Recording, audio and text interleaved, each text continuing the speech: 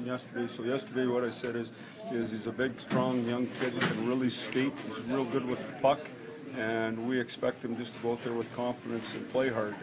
I thought he was playing well in his last 2 games. We sat him out. He's had 3 games to sit around and watch it and decide how bad he wants to play, and understand that it's not a given.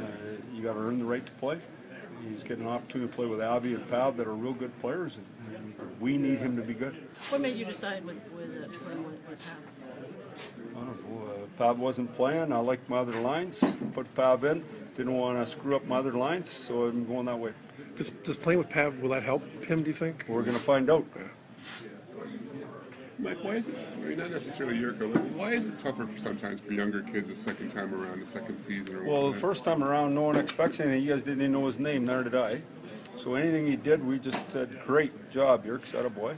But then what happens is once